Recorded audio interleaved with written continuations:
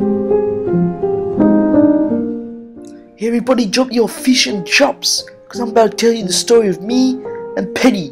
So everyone shut your mouths and listen to this advert. It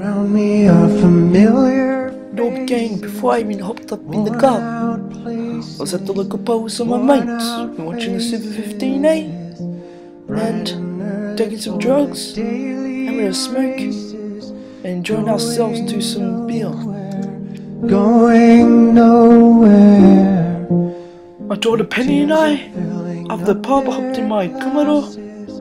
We were driving along fucking A road and all of a sudden my head didn't know what I was doing. I was going about 150 k's when I saw a semi-trailer truck heading our way.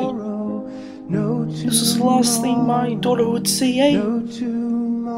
Don't drive when you're not feeling right, or you end up like this chick.